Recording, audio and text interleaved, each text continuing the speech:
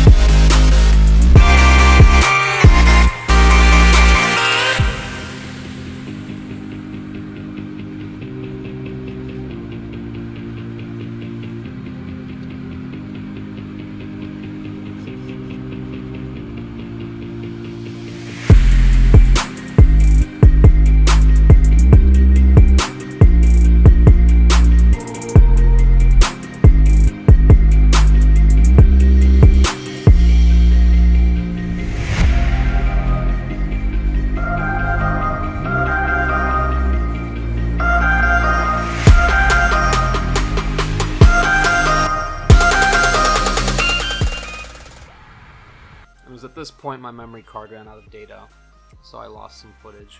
But this is just a circle with 8 points marked out, taped to the top of the crown. And the idea here is to take a rotary tool with a little sanding drum and sand out the indents for the crown.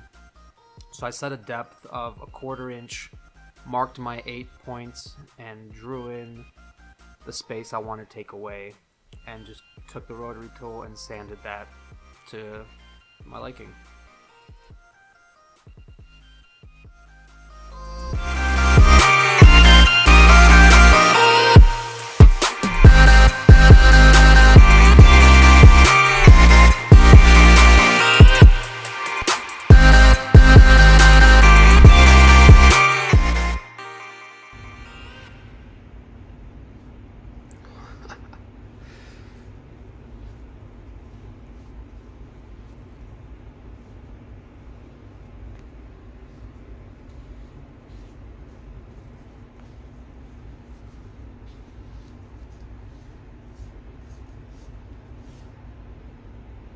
And here you can see the crown sanded in.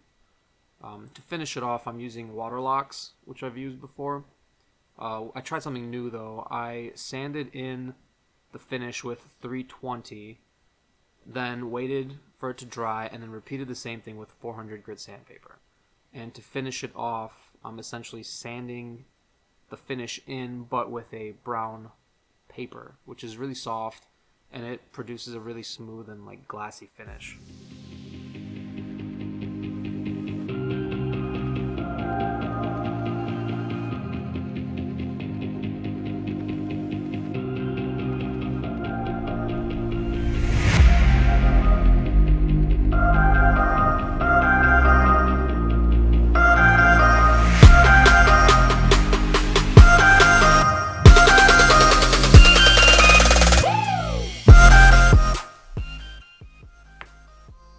Here's the original, about 4 inches tall. And here's the big one. I think this is just over 11 inches.